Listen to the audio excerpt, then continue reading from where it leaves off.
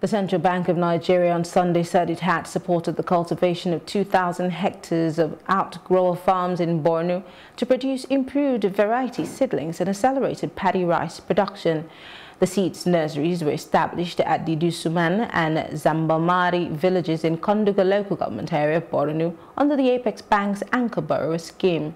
Anchor Borrower program is a critical component of the federal government's agricultural transformation agenda designed to encourage crop production and processing to achieve self-sufficiency.